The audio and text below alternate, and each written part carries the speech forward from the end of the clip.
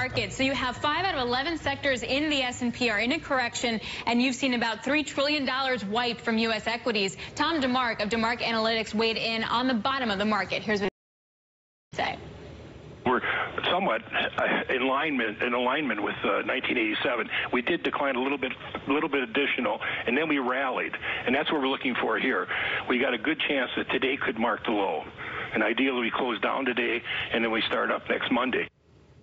Well, for more on the trade, Alan Nuckman of Agora Financials joins us from Chicago. Alan, do you agree we're going to hit the bottom today?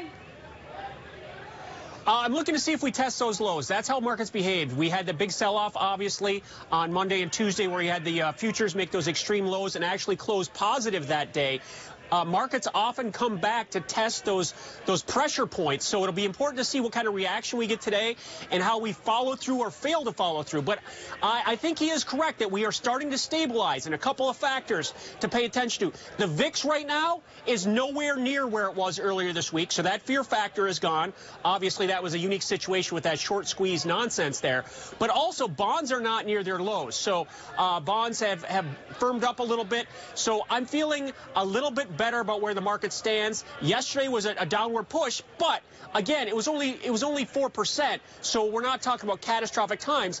I'm looking at this as a profit-taking unwind right now until proven otherwise. It's not just us, and I mean by that I mean the U.S. It's a global pullback here because we've gone essentially straight up. The S&P is still up 70% over the last 5 years, and we're unchanged over the last 3 months. Hey, Alan, how are you positioned today, especially those last 2 hours of trading when we just have really seen acceleration to the downside? Right, we saw acceleration, but in percentage terms, focus on percentages. You know, we're down 6% for the week. It's, you know, to even bring up 1987, I think is farcical. You know, that was down 23% in one day. This is big point moves because we're at extremely high levels. You've got 3 choices: you buy, you sell, or you keep your hands down. So what are you doing right now?